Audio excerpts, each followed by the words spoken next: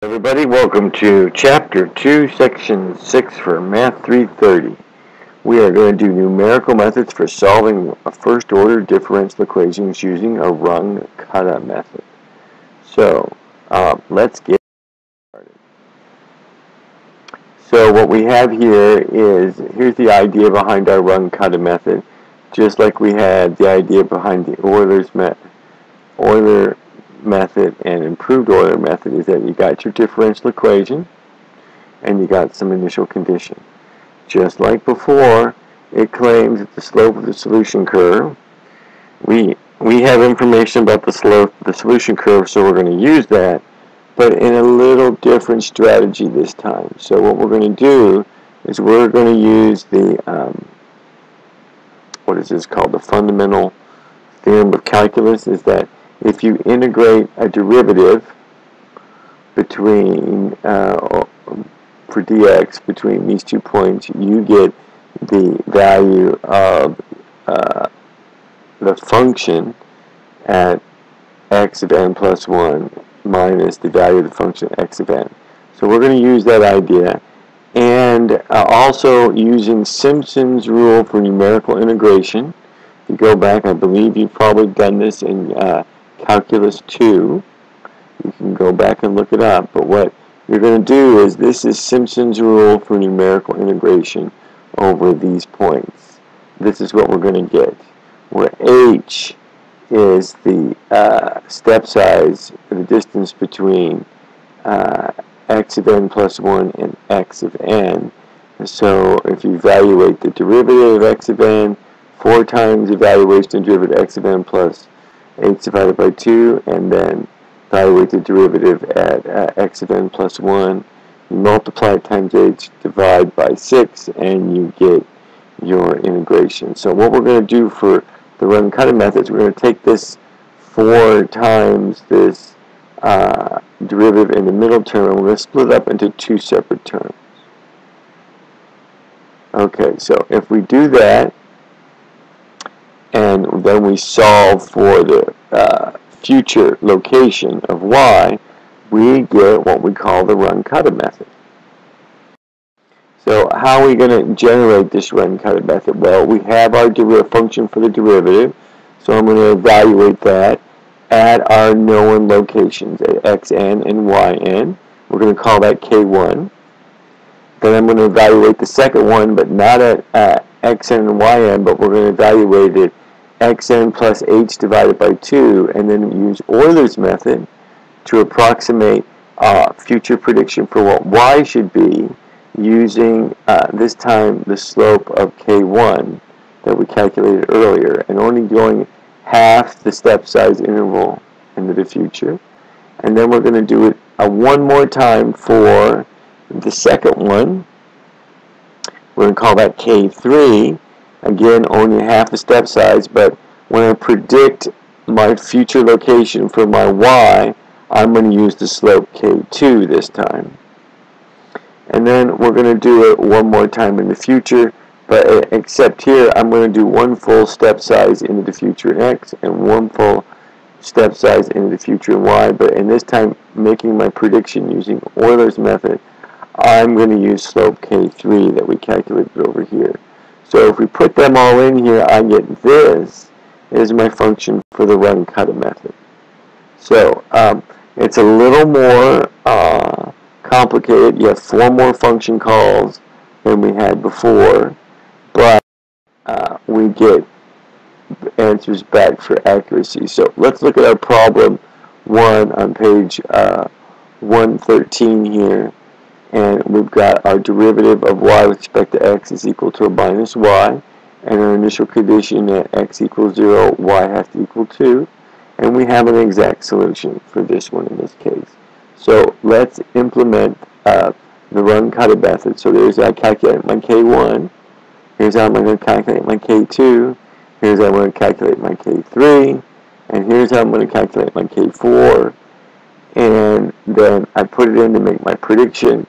So here's what I come out with my numerical solution using a step size of h equal 0.25. And so if you look at this, Here's our exact solution too. So if we go to our first time step, we are accurate to 4 decimal places here. Wow, in one step. And then we go one more, and we are again accurate to 4 decimal places. How did I calculate these slopes? Well, I calculated using this function. In this case, f of x and y is minus y. So I plug in a minus 2 here for k1, and then I go over here to k2. Now, there's no x dependence in our derivative, so all I have to do is y.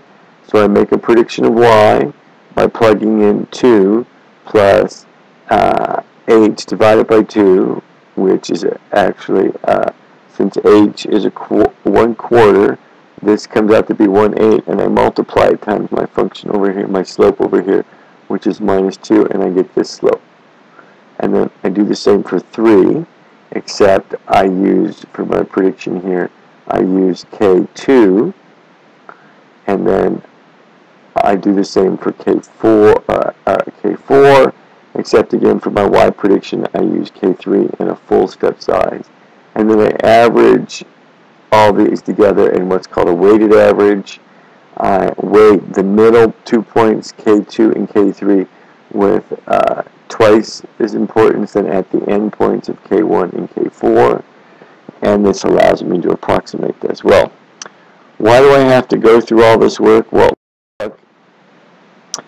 here is Euler's method. Right here we predicted. It predicts at x equals 0.5, our solution should be 1.125. And if we go with our exact solution over here, it's only accurate, right, to the first, not even the first decimal place. So let's look at improved Euler's. Now, when we did improved Euler's, at the same reason here, 0.5, now our solution is 1.22 here. And if we look at the exact solution, it's 1.21. So we're accurate to 1 decimal place. But now if we put in Runge-Kutta, look at this. My solution predicts 1.21309. And the exact solution is 1.21306. We're accurate to 4 decimal places, only using 2 steps into the future. So, yes, we get many more function calls, but we're much more accurate in a shorter steps into the future. So that's the advantage of Runge-Kutta. So you're gonna. So if we look at the error of Runge-Kutta, it's of the order of h to the 4th power. So if we reduce h by half, we're going to get it much more accurate over here, and only doing 2 more time steps, we're going to get a much better solution using this method. Part of the homework requires you to do what's called a skydiver problem. So I'm going to review that so we can help you set up your own problem. So we got this skydiver who's falling, and they have the weight force pointing down and the drag force or resistance drag force pointing up. We're going to say positive is pointing down. And then we are going to set up Newton's second law, the net force acting on our skydivers, its weight force minus this resistant force. And using our definitions that we've talked about before, our net force is equal to our mass of the skydiver times our acceleration. Our weight force is equal to the mass of the skydiver times the acceleration due to gravity. And this is the expression they give us for the drag force, where A, B, and C are some constants, which you get to determine. And we'll talk a little more about that a little bit later. And so the idea is to solve for the acceleration, and using our definition of acceleration, that it's the derivative of velocity. Now we've got a first order differential equation. And this is what you're going to solve numerically using the Runge-Kutta method. This is very difficult to solve analytically. So this is why we're using the Runge-Kutta method. Now, let's talk about these constants in here. So the book, or the chapter 2, section 6, example 3, is one of these problems, and they use a coefficient A is this value, a coefficient B is this value, and a coefficient C is this value. And then G we can use as 9.81. The units of this is always meters per second squared for G. And then, well, what is M? M is going to be your own mass in kilograms. So you have to figure that out. About 1 kilogram is about 2 pounds. So you can make that as an estimate there. And then you need to predict what your future velocity is. You can make an assumption that you start up high, but we're going to call that 0 y position, and your velocity should be 0 when you start. And we're going to make an assumption that the acceleration is changing very slowly over time. So this allows us to predict how fast you're going to fall, knowing what your past y position is, your past velocity, which is what you get for solving this. And your delta t is going to be your time step. Usually I call that h. Usually we call this h. Delta t is equivalent to h because we're stepping into the future now. And then we have 1/2 a. What is a? Well, this expression right here is a. And so you can calculate that at an, knowing the velocity, v in there, v in there, and v in there. And you multiply times your step size squared. So what you're going to have to do is, when you create this problem of yours, you're going to analyze it. You're going to want to set something up, a chart up like this. You might even want to have a chart of time to calculate how your free fall is, how much time it takes you to free fall this distance. Your initial conditions are going to be y equals 0, v equals 0, and your acceleration will be g.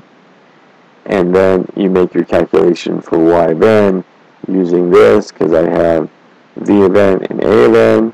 And then how you're going to predict this? Well, you're going to predict this by your a of n plus 1 is going to be predicted by Euler's method, or not Euler's method, the Runge-Kutta method now. So you're going to have to calculate all your K1s, your K2s, your K3s, your K4s. And then once you have this v of n plus 1, you can plug it back in here and get your a of n plus 1.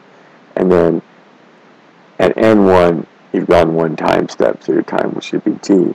And then want you to figure out how long it takes you to fall a certain height in skydiving. You can also look at how fast it takes you to get to terminal velocity. And again, we'll say the terminal velocity is when this function, your acceleration equals 0. So you can solve for the value of v that happens. You're going to get 3 solutions for the velocity that happens. I think one should be at least one should be real. The rest will be probably complex, and we won't use it that much.